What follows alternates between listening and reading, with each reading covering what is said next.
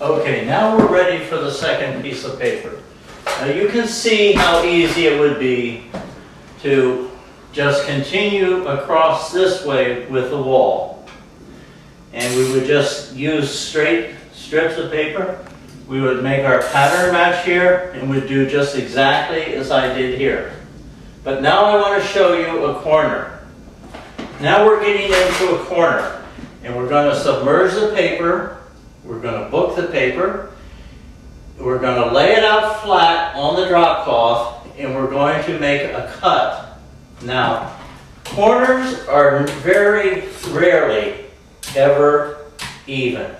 So what we do is we measure 3 places when we're going into a corner. We measure the top.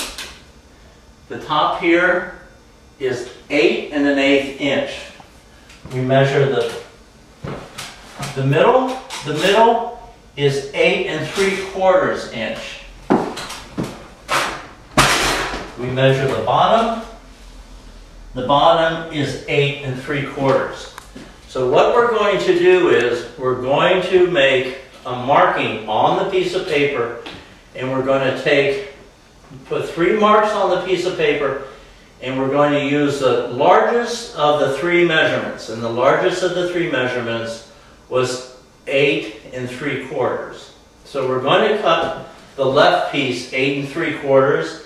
Then the other piece will be 11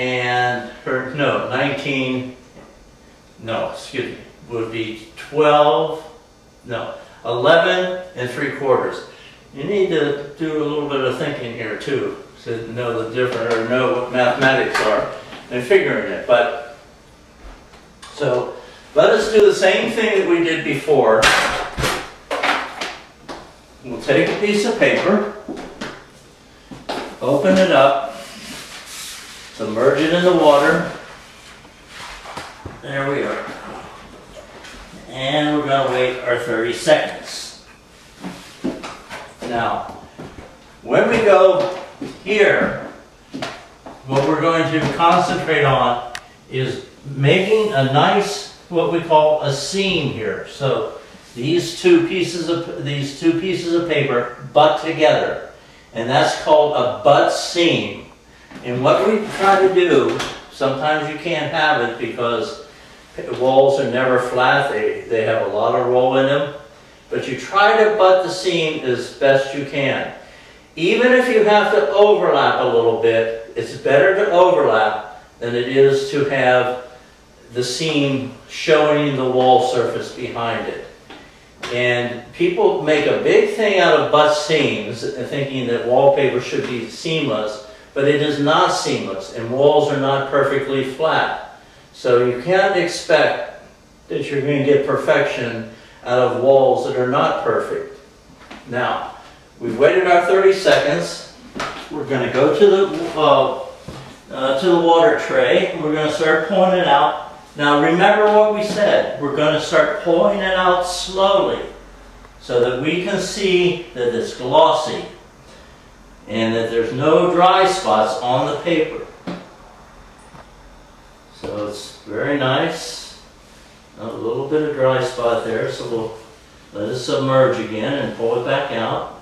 Excellent. Okay. We do it slowly because the slower the better. You can really see it. Now we lay it out. We book the top section just as we did before. We have the top section booked. We bring it to us. And now we slowly take the rest of the paper out of the water. Excellent. We hold it here and we let it just drip out. And of course the water is dripping towards the bottom, so you're dripping into the water tray. You let it drip out, set it on the table. Now for the bottom section we do the same thing as we did for the top.